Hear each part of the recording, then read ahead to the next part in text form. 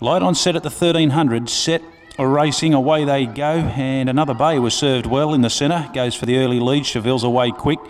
Flash Medica, Powlett, both handy and just getting off the speed. Amboss allowed to find his feet. Nadamuka Gem back at the tail. Chevelle's got to a narrow lead here. Flash Medica on the outside serving up, and they pass the 1,000 metres locked together.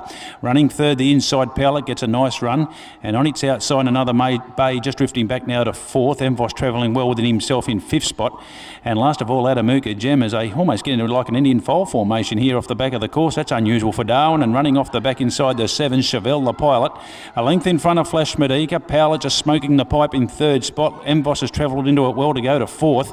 Nadamuka Gem set a light out wide, coming up 3 wide, and another bay drops out. Chevelle to the bend, had a kick, led to the 400 by 3.